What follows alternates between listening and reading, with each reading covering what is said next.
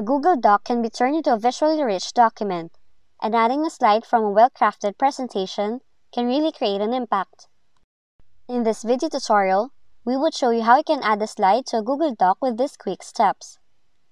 You have to open first your prepared Google Slide presentation, and from the left side panel, click and select the slide you want to add.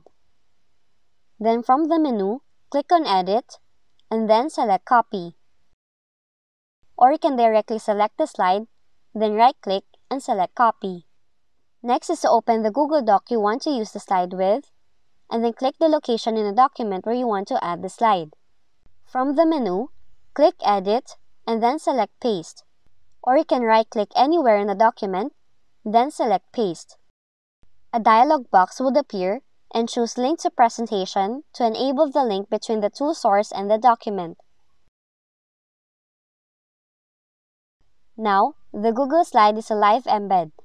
What that means is that if you edit some parts on your presentation, you can also update the document with a single click to display any dynamic information. And all you have to do is select the embedded image, and then click on Update to sync the Google Doc with any changes you made in the source slide. You can also click the tiny down arrow to open the link slide options if you opt to unlink or open the presentation.